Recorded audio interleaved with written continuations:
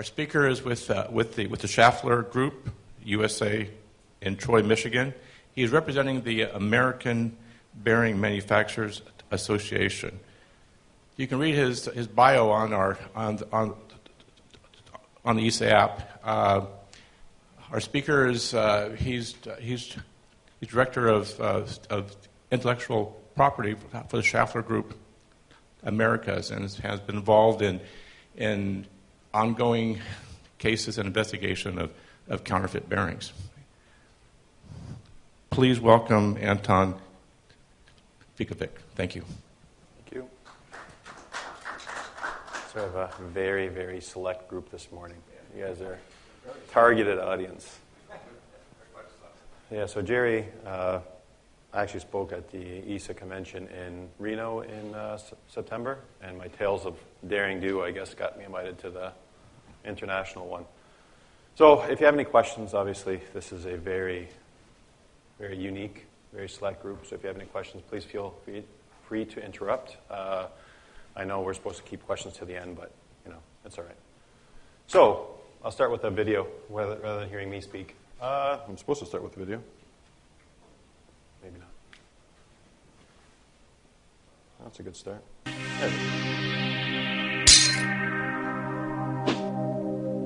Wherever there are premium products, Can you hear that? there might also be fakes.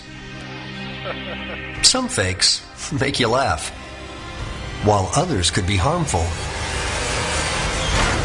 or even fatal. Like fake bearings. In fact, business operations, productivity, safety, and many things in our everyday lives rely on bearings.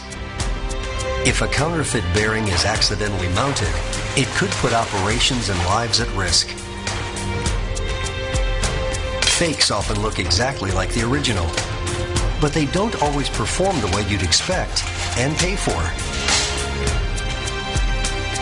It's a problem in all markets, all segments, and for all sizes and types of bearings.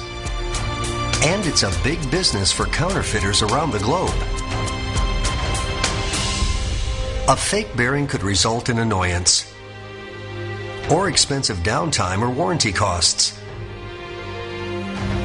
A fake critical bearing could result in disaster. Guard against putting fake bearings in your products.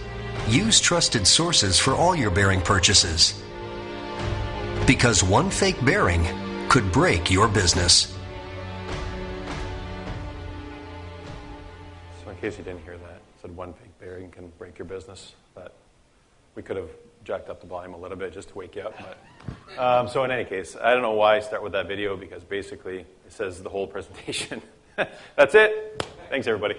All right, so we're actually redesigning this website, but the point there, a few key points to take away, and if you've done presentations before, or you've attended presentations before, you know that repetition means memory. So I'll repeat some of these items throughout the presentation. Hopefully you guys will actually remember them. One of the key points, two of the key points was in that spider web shooter map of the globe where it goes from country to country, fakes can come from any country. So they typically come from China and India, but they can end up in Germany, they can end up in Mexico, they can end up in the US, and they can be sold from any country. So don't be mistaken or lulled into a sense of complacency simply because it's coming from a trusted country. Anyway, so again, my name is Antun Peakovic. I work for Schaeffler. They're a huge bearing manufacturer, I think maybe one or two in the world. SKF is number one, but there's a bunch of other bearing companies that I'll go through. And we're part of the American Bearing Manufacturers Association, which is also part of the World Bearing Association. You wouldn't think there would be that many associations, but of course there's a proliferation of associations. So commercial before the actual content, just to see who Schaeffler is or are. Maker of a bunch of different components, not just bearings. We make engine components, aerospace components, a bunch of different assemblies. Pretty large company in Germany, but with presence around the world. So that's the sales pitch in case you're looking to invest into Schaeffler. Again, we're present all over the world, again, headquartered in Germany. I am in charge of the Americas, so North and South America. So most of my presentation and anecdotes and information are related to the US and South America and vice versa. But if you have questions, global questions, feel free to ask. here's some of the members of the ABMA. So if you know anything about bearings, if you've ever dealt with bearings, they're probably represented here, most likely. And if they're not here, they probably should be here. This is a representative sampling. There's, of course, other members as well. So, again, if you want to have any questions, I assume you're here because you already know bearings. It's not that you just showed up without any knowledge of bearings. But I'll go through a quick example and quick description of why it's important. I'll keep this very brief because I assume, again, you have some bearing background, or at least there's a reason that you're interested and you're here today. So bearings are very, very precise components. Nobody thinks about bearings. You drive your car, you don't think about the bearings that are running your car. You don't think about the bearings in your computer fan. You don't think about the bearings in the train, plane, wherever you got here. But there's thousands of bearings, and they're high precision products, and they carry the load. Meaning, those things that roll along the road, the wheel bearings that carry you, the landing gear on your plane, the bearings in your jet engine, those things are carrying load and reducing friction. So they're a critical component in and safety component in those systems. If they fail, and they're not made properly, you'll know it right away. It's hard to miss a catastrophically failed bearing in a jet engine or in a landing gear. It's not like a plastic tab or something that happens to be there because an engineer wanted to put it there. This is a very key load-carrying component. Again, you don't really need to know this. There's no exam at the end, but just a very simple ball bearing with outer race, a retainer or cage, balls, inner race, and shield. Deceptively simple. Of course, the devil's in the details. So how those balls and raceways and inner ring, outer ring interact, what the clearances are, what the finishes are the key component of a bearing. Again, devil's in the details. It can look great. I can shine up a 50-year-old bearing and make it look really, really nice, but it doesn't work that well anymore. And it doesn't have the load-carrying capacity that a new bearing does, which I'll explain in a second. So there's different types of bearings, all types of bearings. Of course, there's not just ball bearings. There's roller bearings. There's spherical roller bearings. There's tandem roller bearings. There's a bunch of different types of bearings to suit the application. So just because I showed balls, the point is there's a bunch of different types of bearings. And they come in all sizes. So you can see the little fan bearing or little electrical tool bearing on the left, smaller than a tip of a pencil if anyone uses pencils anymore, and a gigantic 6-meter wide, specially made bearing for the channeling project under the English Channel. So gigantic, gigantic bearings, and very, very tiny bearings, and everything in between. So I assume in some of your applications, you're going to see also a variety of bearings, probably smaller bearings, but you'll see a wide variety of bearings as well. And of course, they're precision products. So what you want to see in a bearing is kind of on the right. Not that you want to see it. Let me correct that. You don't want to see that in a bearing. But as a mode of failure, you want to see a slow failure rather than catastrophic failure. One of the big concerns with counterfeit products is that they fail without warning. So if you get a product and you have a maintenance schedule, and the maintenance schedule is 2 or 3 years, every 2 or 3 years, assuming that the life of the bearing is 4 or 5 years, and it fails after 1 year, that's a big problem. Because you have a scheduled 2-year change, or you have a certain service life in a product, and it lasts much less than that, it's a huge problem. The other side of it is it gives you some warning. So if you're driving in your car and you hear ee, ee, ee, or like that, that squeaking sound, you have a faulty wheel bearing, it gives you warning. It doesn't just fail and the wheel pops off.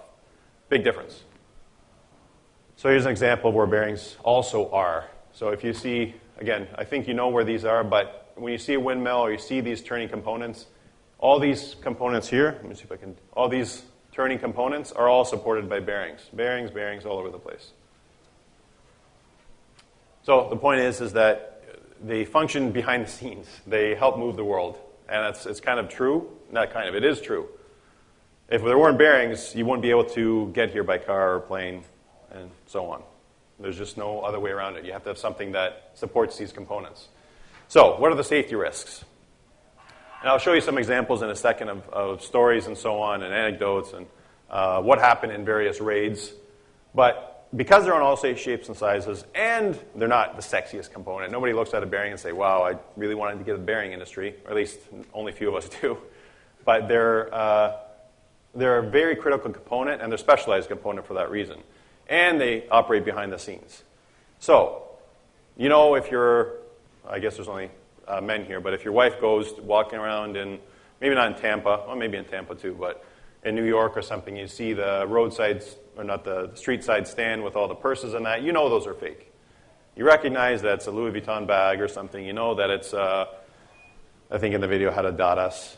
I mean, you know these are fake and you're buying a cheap knockoff, which I don't support, but the point is you know that you're buying something. In this case, in most cases, and the reason for doing a presentation like this is that people are buying bearings, putting them into applications with no idea that counterfeits even exist.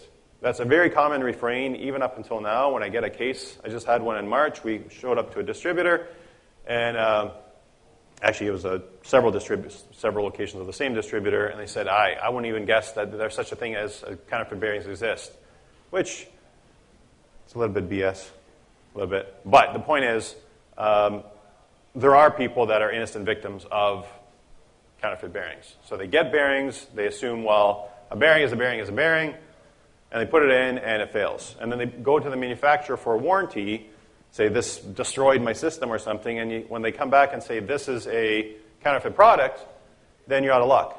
There is no warranty. There's no one to go to. And good luck finding a counterfeiter that's going to support their counterfeit product.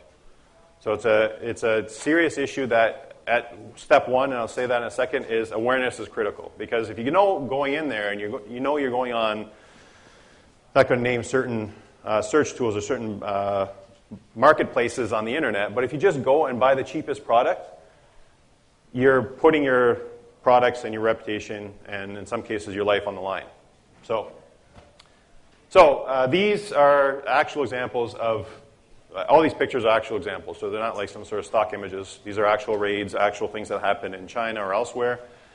Since 2012 to fiscal year 2016, about 100,000 bearings have been seized in U.S. Customs worth about $90 million. Now, 100,000 doesn't sound, it's a lot, but it doesn't sound like a crazy amount. But when you think about where those applications would have gone or where the safety risk in those applications were, we've had bearings seized that were supposed to go to landing gear in planes, which is what I brought up earlier, that have gone to Navy destroyers, that have gone to underground mining operations. These are serious safety issues, and thankfully they were caught before they were installed, or in one case actually failed, which is another story. Actually, it's public now. I actually went to a Navy destroyer and went out to sea, and the product failed.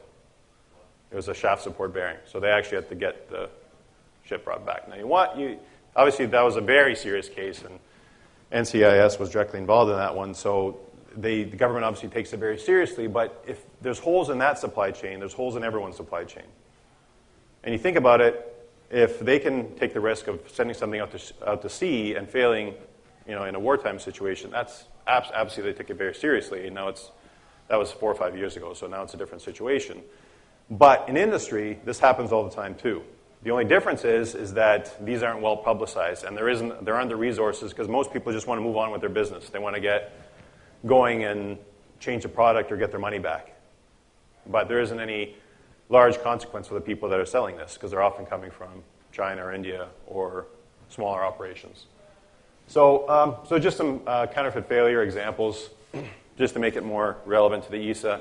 This was actually installed shockingly on a large, this and I don't know, maybe 200 other examples were installed on a large OE, not the equipment was large, but the OE was large. The original equipment manufacturer was large and well-known, installed on their electric motors. Counterfeit bearing. It's an FAG bearing in name, of course, but it's actually a counterfeit bearing. So one thing that I took the slides out because I assume that you know what it is, but just to make clear, a counterfeit is a bearing that has someone else's name that didn't make it, just so you understand, because there's some confusion between the two of what a counterfeit actually is. Because people don't understand maybe what a patent versus trademark is. But a counterfeit is Jerry made a bearing, and he put an Antun bearing on it because I have a better reputation than Jerry. No offense, Jerry. And he sold it as Antun bearing. I didn't make it. I didn't license it. It's not my design. But he sold it, and he got the money for it. And, of course, if you go to Jerry and say, or if you go to me and say, hey, I bought this Antun bearing off the wherever marketplace, internet marketplace, it failed. I say, well, it's not my bearing. So I go and raid Jerry's house, and I say, Jerry, you made all these bearings, and he's marking not just Antun bearing, but Mike bearing and Larry bearing and and a bunch of different bearings on there. So there's a difference. It has FAG on it. It's a counterfeit product, and it failed in the field. Yes? What about bearings that are made by companies and sold to other companies to complete their product line? How does all that fit in versus a counterfeit? Because it's made by one company, maybe labeled with their product number on it for them. Mm-hmm. So the question was, what happens when a company, I guess, licenses or has a third-party manufacture parts for them and then sells to that party? Well, that's different because you would assume that at least that company is authorizing that production, right? So they're licensing out either their design or they're purchasing products and they have some sort of quality inspection and some sort of requirements. And if in that scenario where I say, Jerry, would you sell me your brand bearings? And I will repackage them or put them in a system or whatever I got to do and sell them to my customers, then the warranty goes back to me. So you can buy that product with the knowledge that, yes, you can come back to Antun and say, that bearing failed and I have to take responsibility for it. And I can go back to my known third-party source and say, Jerry, you messed up. I keep on picking on you, Jerry, sorry. You're a fine manufacturer of bearings. Yeah, you're a fine manufacturer of bearings, as far as I know. Does that answer your question? Sort of. Yeah. So I guess it relies on deceit as the intention. And yes. It's pretty difficult to prove, I guess. It's not that difficult because you know which. Again, if you'll see some examples later. If you see an FAG bearing or an ETA bearing, which is what Schaeffler makes, and we know we didn't make it, it's pretty clear whether it was intended to be deceitful or intended to be a false product or not. Like that's how we identify the products. So again, a lot of it comes down to who's, I'm a lawyer, so I'm sorry to say it this way, but who's going to back it up? A lot of it goes back to that, right? Well, who's qualifying the design? Who's making sure the quality is good? And then who's going to back it up when it goes to the field? And the answer in all three when it comes to counterfeit is nobody, because why should they care? That's the gist of it, right? So you want to have the quality inspection and the know-how to get it into the field so it doesn't fail. But in the unlikely event that it does, in counterfeits it's a likely event, but in unlikely event that a bearing does fail, you want to be able to go back to someone and say, either you owe me compensation or you owe me a replacement product or XYZ, whatever the situation may be. Does that make sense? Yeah. How do we know? That seems like it's like the end of the. Right. If the catastrophe's already happened, you've already had a fail and bad issues Yep. with your customer. How do we know prior to that failure? Is there a way for us to know that we're getting our hands on crap or we've got our hands on good material? So the question is, how do we know we're getting our hands on crap? Before the failure. So I'll go through some examples of that, but the gist is go to trusted sources. And by trusted sources, typically, obviously I'm an employee of a bearing manufacturer, so I'd say go to our authorized distributors. But if you have trusted sources that you consistently buy from and you know that they have a rock-solid supply chain, go to them. But the problem is you don't know where they're buying from. So I would say go to trusted sources because those people at least buy from the actual legitimate manufacturers and not just go to the open market and buy from, Marcy from, I'm sure you've gotten these solicitation emails, or maybe you haven't, but Marcy from Juhi Bearing Company. I have the best bearings ever, and I make all products. I'm an authorized distributor of everybody, right? So that's one. Two, if you have any suspicions, you go to the manufacturer and ask. So I'll go through that scenario again, but that's basically it. Have a really good purchasing practice. I think that's the easiest way. So here's just quick examples. So here's another example of a failed product. A large bearing in a steel rolling mill in Chicago area. They didn't have, it was, again, this is the example of the 2-year maintenance program. 2-year maintenance program changed, supposed to the last 2 years, lasted 2 hours.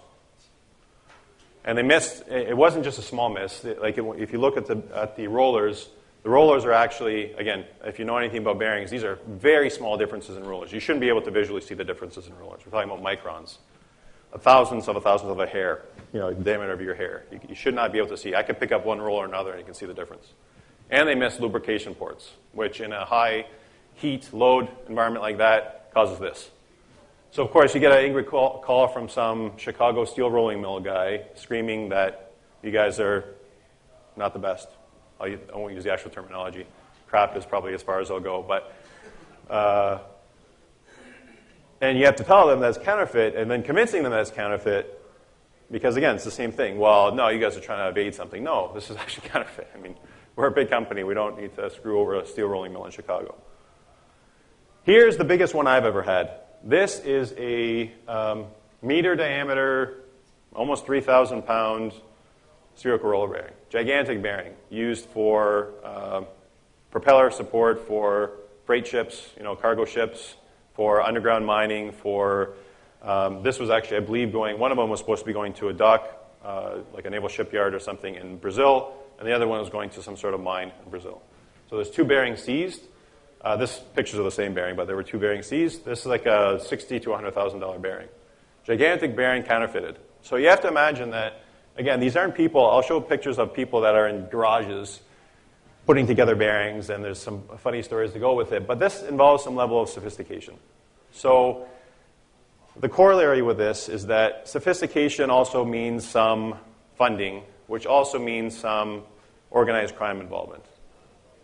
So the problem here is that if you're selling this bearing as a no-name bearing, and you're going to big, I don't know how much it costs, but let's just throw out a figure, $100 million, $200 million cargo freight ship, right? Do you take a risk and buy this bearing for $50,000 because you found a great deal on the internet?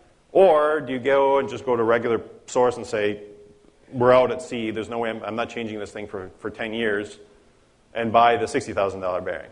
Well, somebody obviously decided to buy the $50,000 bearing. It sounds crazy to me, but it happens.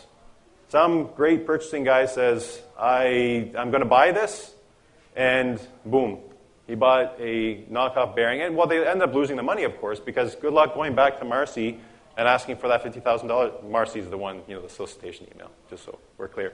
Go back to Marcy as Juhi Bearings and say, I want my $50,000 back, and Marcy turns into, I don't know who this is. I don't know, don't speak English, sorry. So you have to be very careful on what you're buying and when. But this is the biggest case I've had, and this was in the U.S. This was being transshipped to Brazil. And this is a scary one because it's at the Panama Canal, which was cool to visit. But they had these things. They used to have at the Panama Canal mules that would actually guide the ships next to the ships. So you'd actually have mules on either side, and they would guide the ships through the Panama Canal because it's very, very narrow. It's surprising when you see these ships. That's actually, this right here is actually the end of the Panama Canal. You have like a 3-foot gap with modern ships between the ends of the Panama Canal. We're not talking about gigantic river here. We're talking about tiny canal. And now they have these rail-operated, they call them mules as well, but they basically keep tension on both sides of the ship to make sure it's guided through without smashing the sides. Well, even the Panama Canal purchased counterfeit bearings, and they installed them on this mule. So I don't have the video because it's YouTube, but if you see this poor guy here, the counterfeit bearing failed, and you can see there's a YouTube. You can go YouTube Panama Canal mule, and you'll see it. It fails and smashes into the side of the ship, and the guy thankfully jumps out, but the mule is completely destroyed. So this isn't like an academic exercise. This isn't, I feel like saving $2. This is some, for lack of a better term, idiot, took a risk with a little bit of savings and ended up destroying the mule and shut down the Panama Canal for a short period of time. So, and almost killed someone, more importantly. Almost, thankfully. All right, so any questions on that so far? All right. So how do you detect it? This is nice and complicated for a 8:25 on a Monday.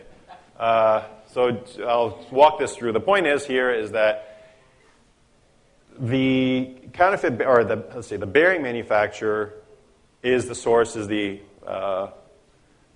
they put together, they're assembler of a bunch of different stuff, if you think about it.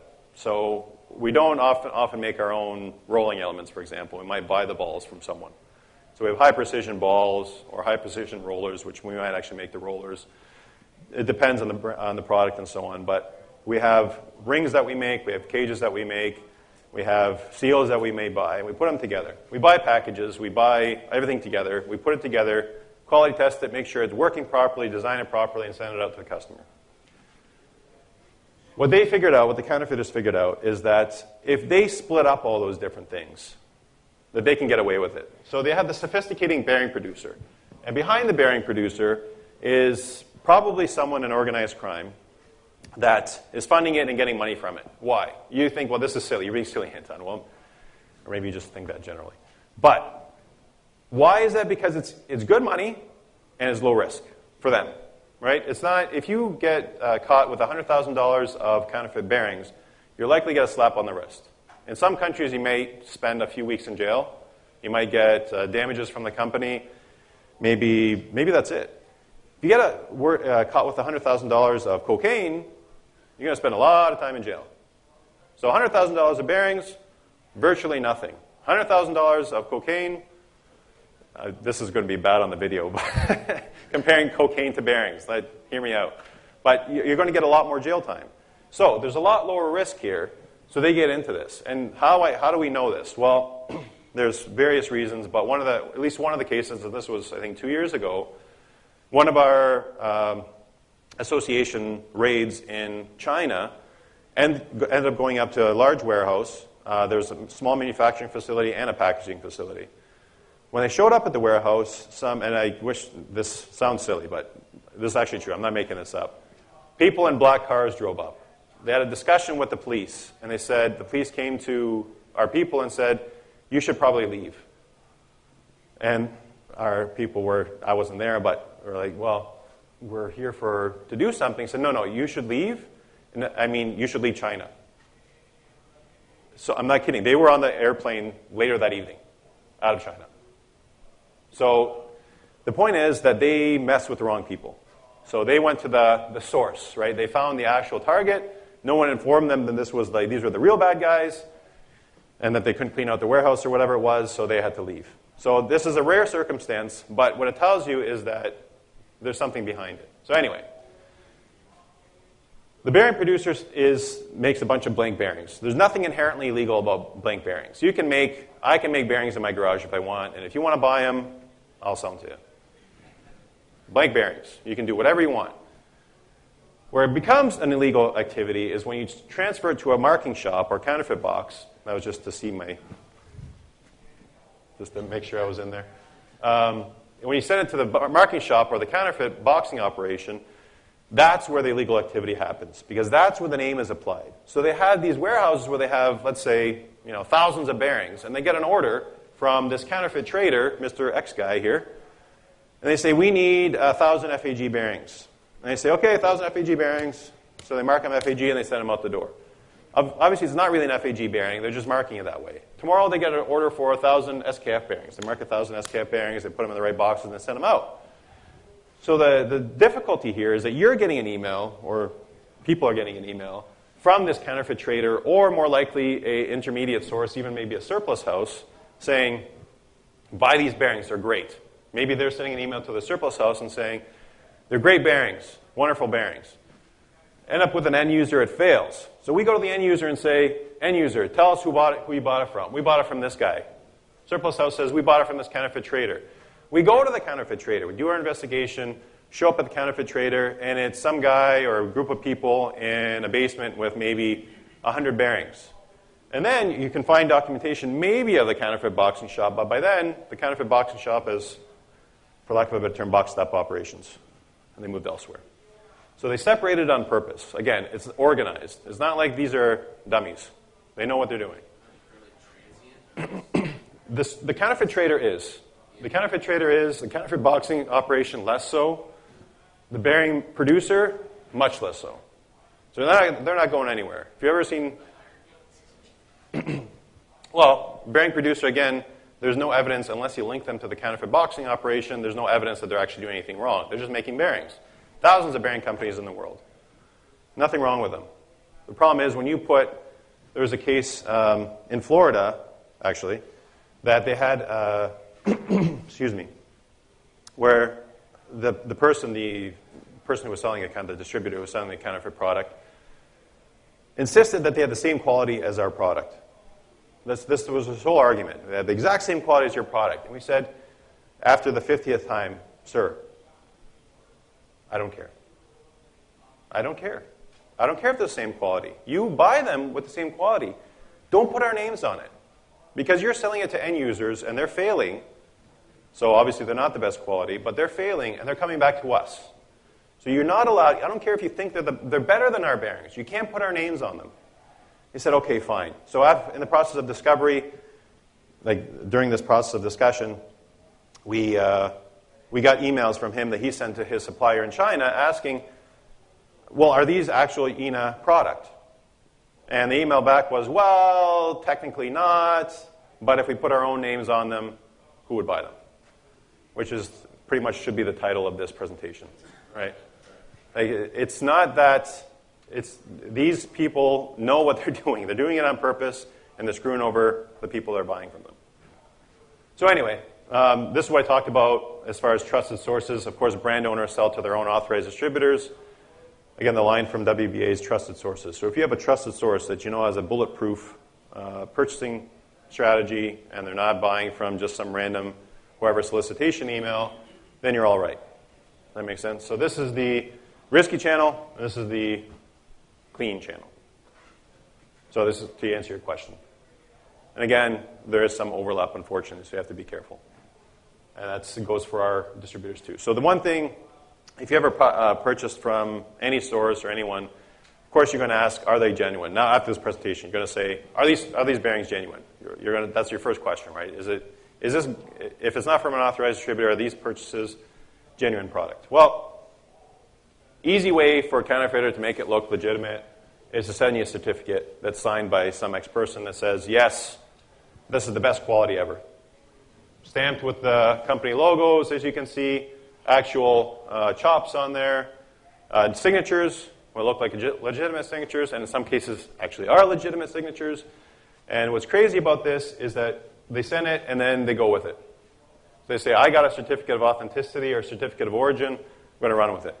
Of course, if you actually read this, you can tell that it wasn't an English speaker who wrote this certificate. It was written like a solicitation email, like super best bearing ever.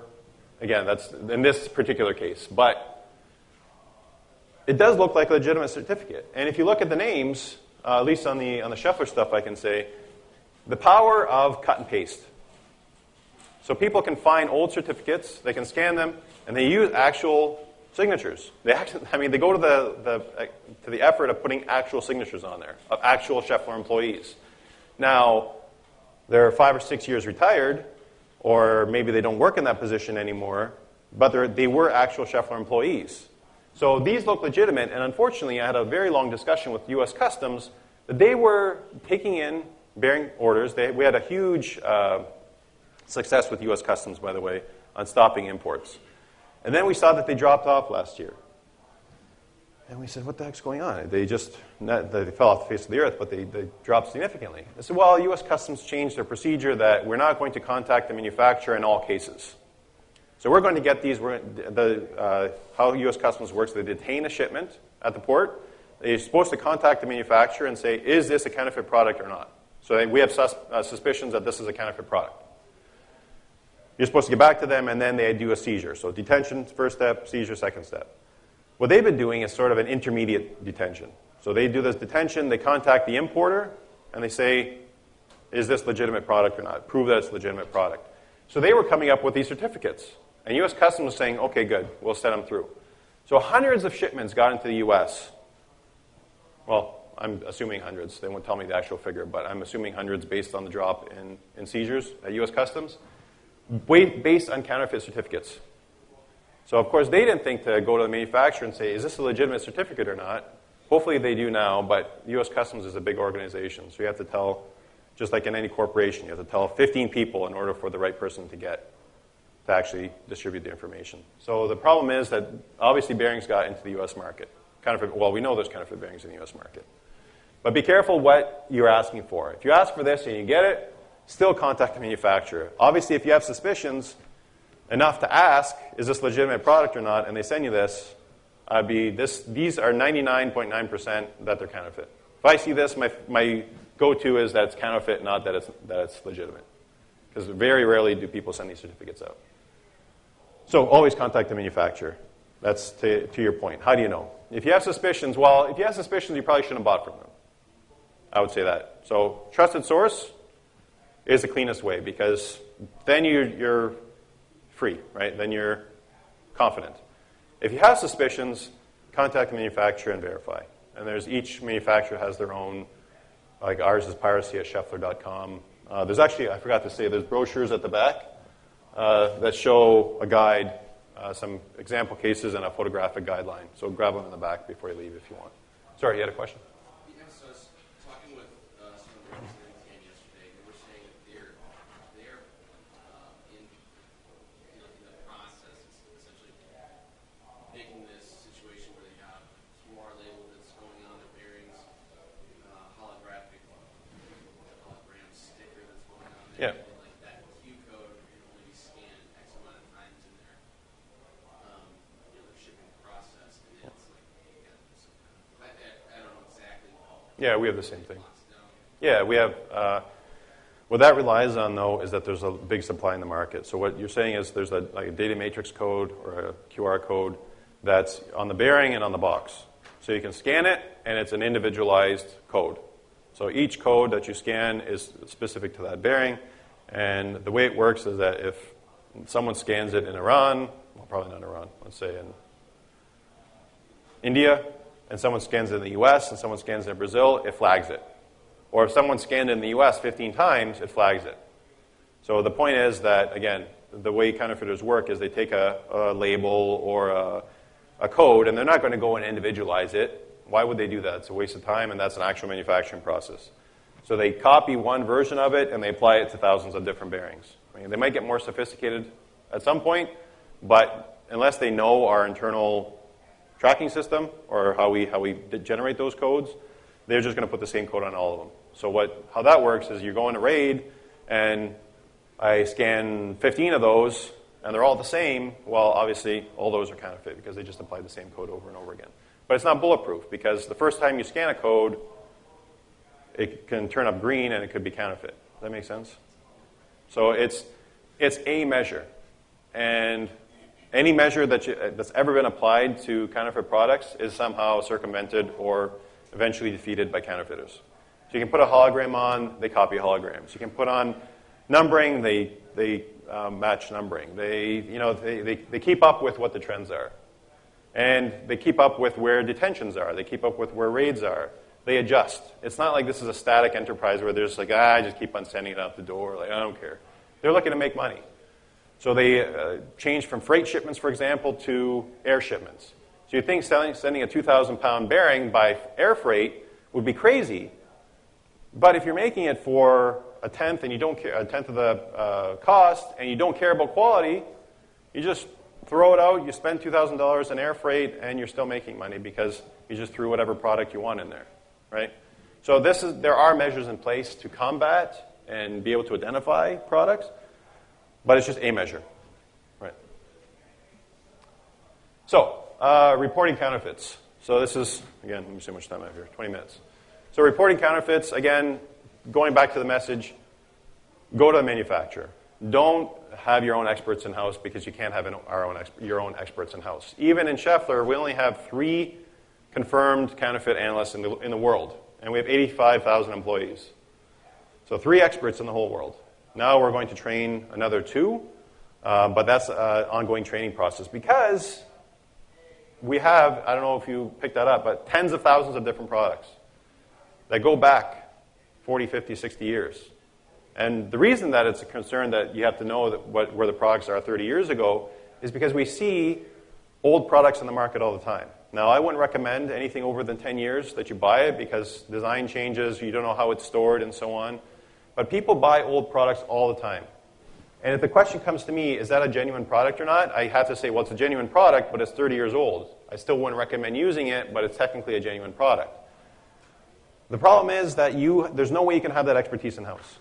So again, if Schaeffler only has 3 and maybe 5 experts globally, there's no way you can just look at it and pick it up and figure it out. I was going to bring a bunch of samples here, but getting a bunch of bearing samples on a plane is not easy, especially when you don't have checked luggage. So if you see counterfeit? Again, step one, figure out what the manufacturer, who the manufacturer is, how to contact them, and reporting them is taking good pictures, basically. So there's this reporting guide, there's this photo guideline that you can do, but basically this is just a quick overview of what kind of pictures we're looking for. So if I get a picture of, Matt all the way back there, and he says, is that Matt or is that someone else? I probably won't be able to tell you that. Because you need to really focus. If it's all the way across the room and there's a stack of 50 bearings, there's no way I can tell you whether it's counterfeit or not. So you need very detailed, very close-up photos. It's like we're either that or the physical product. So either you can ship us the physical product if you want, or you can give us really good photos. So that's the two different. So this is basically replacement of sending actual physical components. If you want to send physical components, you can. It's a failed bearing in a ship. There you go. So again, packaging, the different packaging types, and you think this might not be relevant, but even how the plastic is packaged, the tape here. Counterfeiters are very frequently, is that like an electro dance party or something? Electronica Festival, is that what EASA stands for? So even the tape is counterfeited sometimes. Anyway, markings on the bearings are important. So all these different features, again, if you want to figure out quickly, if you want a quick answer on whether this is counterfeit or not, very good 3 or 4 detailed photos is all we need, and it'll be very helpful. Because we get these questions all the time from our salespeople that, does this look counterfeit or not? And it's getting a lot better, but it used to be, again, a picture like over there on a table, does this look counterfeit? And it looks like a red blob. So there's nothing we can do with that. So if you can find something like this, you get an answer hopefully within days. All right, any questions on that?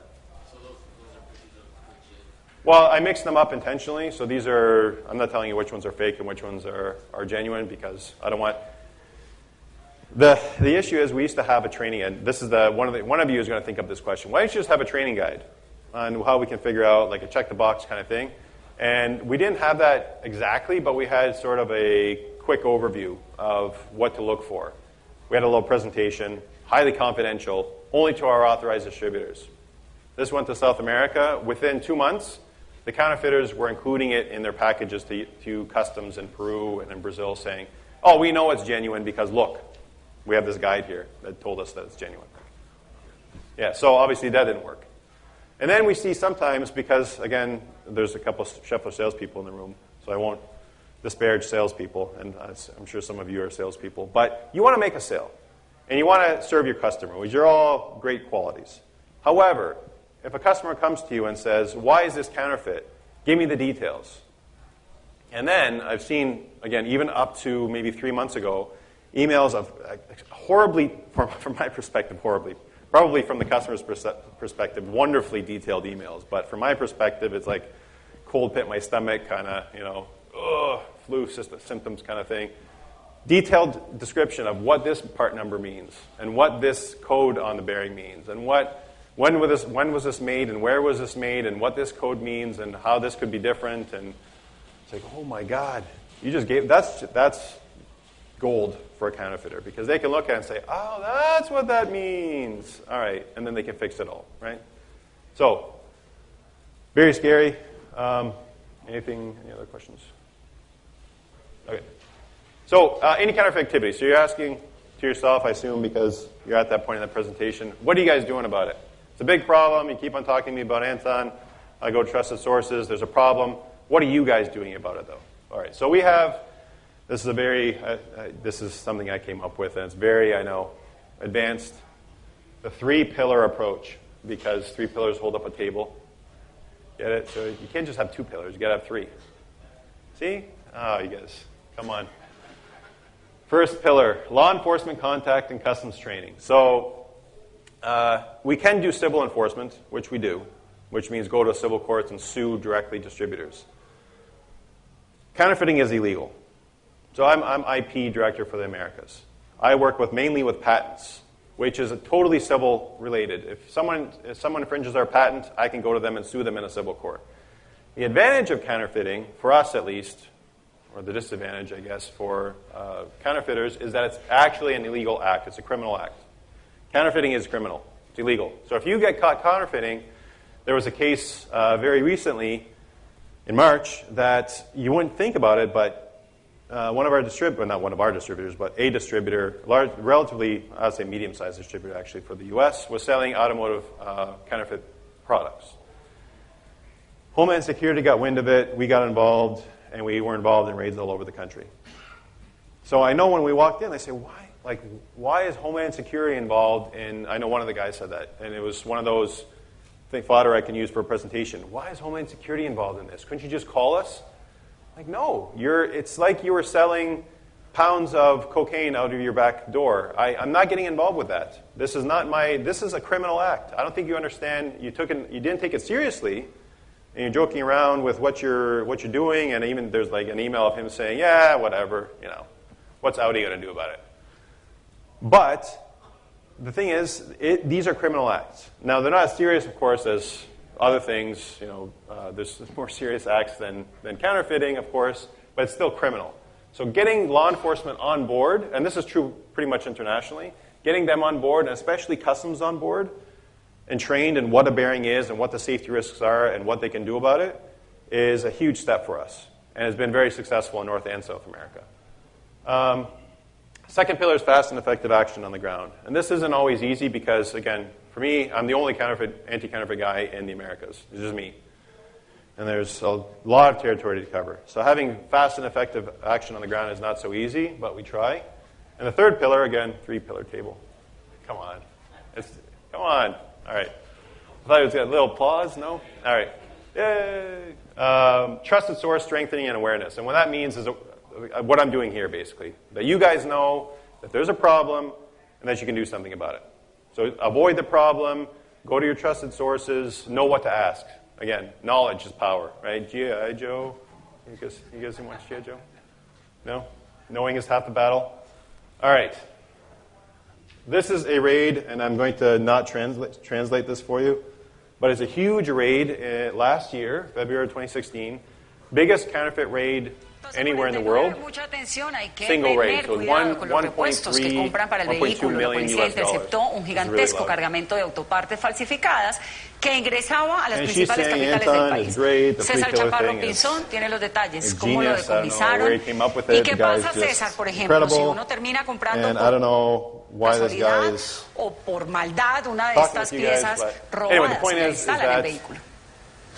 Vanessa, televidentes, pues según la información que maneja la policía, desde hace 2 meses venían haciéndole seguimiento a esta organización que logró poner en el puerto de Barranquilla este cargamento de repuestos usados.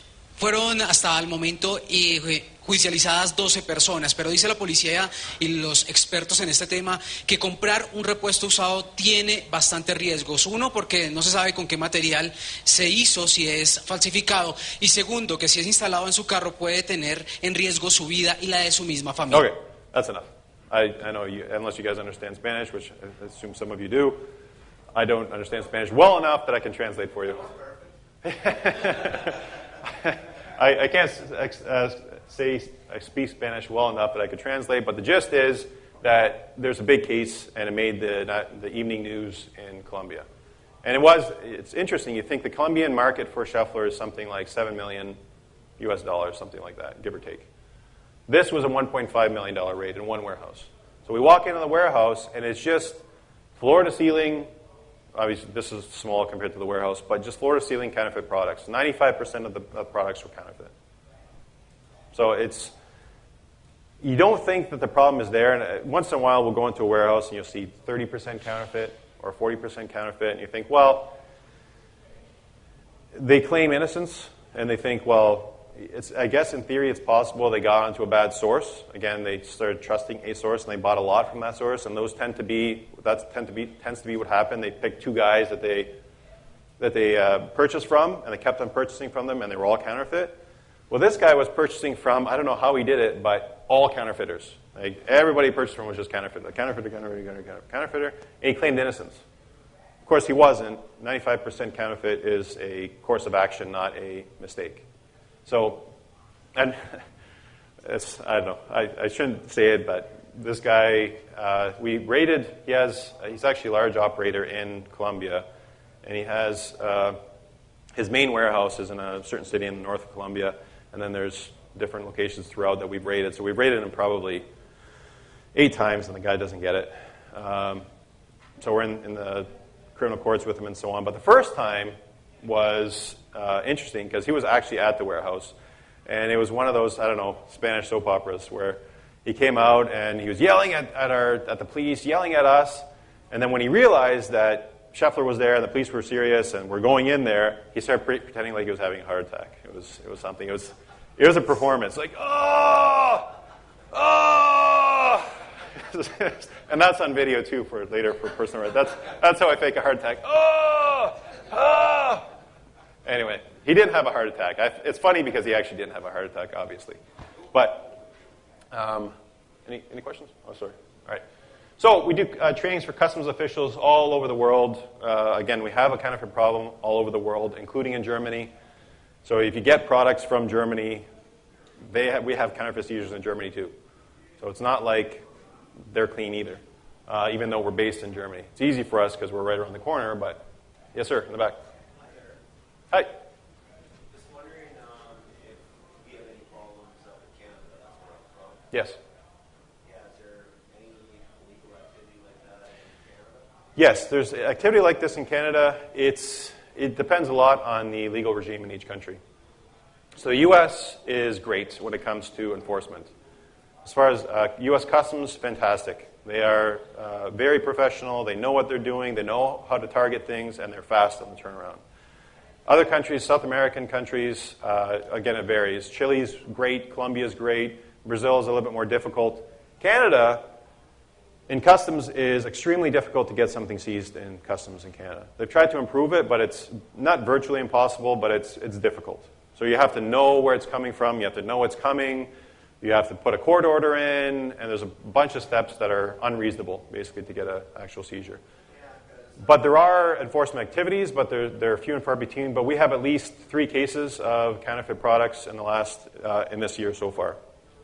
Yeah, because there's so much stuff coming into the West Coast where I live, in British Columbia, and Canada Customs, they're always around there. I don't know if you obviously look at the ships coming in.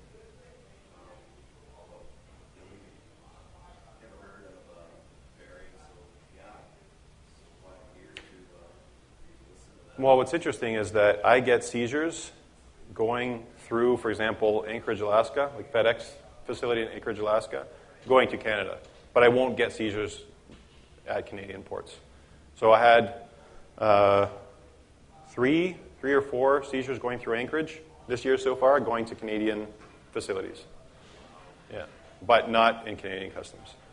So it's just a matter of enforcement and how good the laws are and how good the enforcement is. But the problem, it's not like an island of peace or something of counterfeit products. It's just as bad as anywhere else.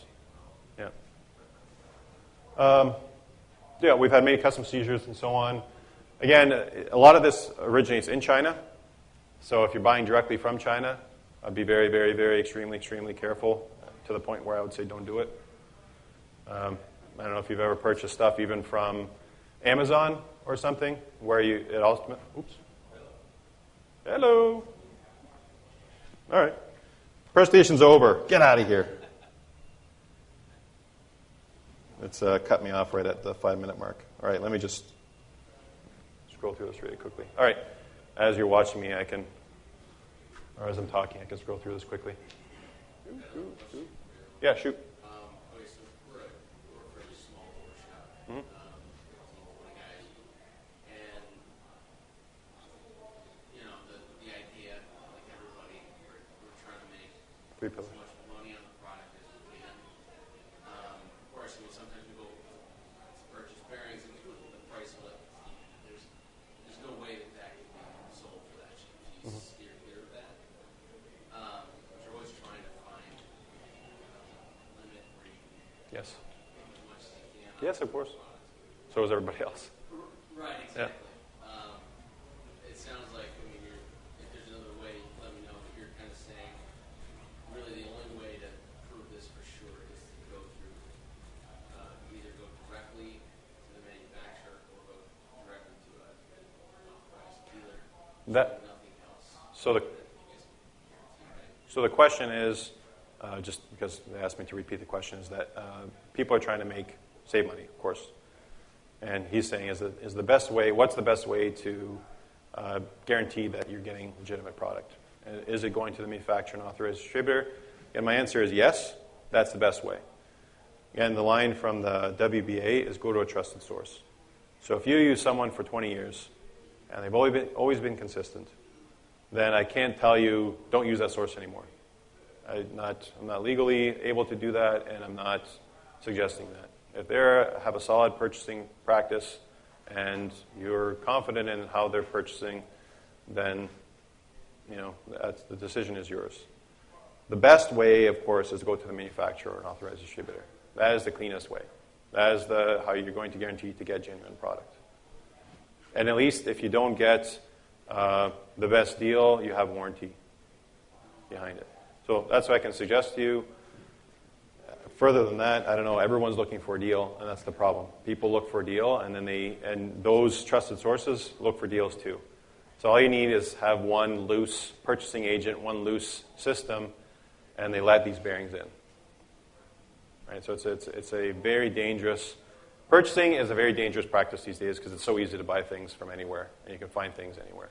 And likely the first thing, if you search out an FAG 12345 bearing on the internet, the first 5 sites are probably counterfeit sites. Probably. There's no way if we get a bearing in the shop and look at it and know that it's totally a problem. I've heard of people who have dealt with bearings for years and years and years and decades, and are particularly our authorized distributors or machine shops where they've dealt with bearings all the time, and they just smell something's not right. So I'm not saying it's impossible, but I wouldn't rely on your own expertise. And those are the guys that have been working on the same bearing, same products for 20, 30 years, and they just kind of know, right? At some point, you just kind of have that feel, that intuition that something's not right. You know what I mean? Like the marking's off, or and I'm not kidding, it actually doesn't smell right. Like the smell's off. It doesn't smell like a proper bearing. They use different lubrication or different preservative or something.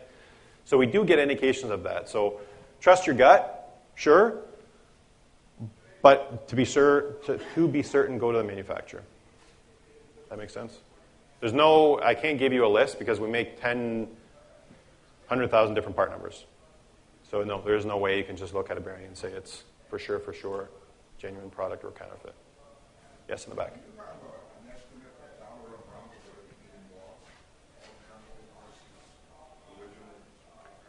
In terms of what? Annual sales or?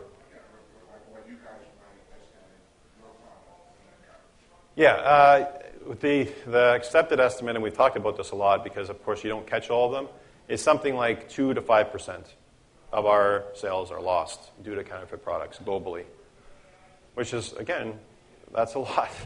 That's a significant. Well, it's shifting over time.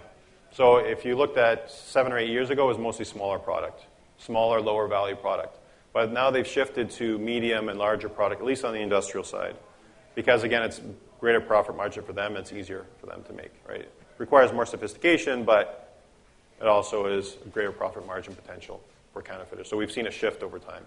So I think the actual split is somewhere between, I think it's something like 60% medium size, so 200 millimeters to, say a 600 millimeter bearing, something like that. And then, again, it depends on value that you look into. So if you look at quantity versus value, the quantity is much larger in the smaller bearings, of course, because you're going to have 10,000 of them. Value-wise, it's like 60% medium, maybe 30% larger bearings, and then 10% is the smaller stuff. But again, you're talking about a $2, $4, $5 bearing versus a $50,000 bearing. It takes a lot of $2, $4 bearings to make a $50,000 bearing. But there's a lot more on the market. So I only have a few minutes left, but if you guys have any questions, basically all the rest is just enforcement. This is what it looks like in China, and we do these kind of operations all the time. We've had, 10, I think, or something, 9 or 10 so far this year. Smaller, but they're around. So if you hear something, contact me, contact the manufacturer. If you have any questions, this is the closeout of the presentation. All right. Thank you very much, everybody. Thank you.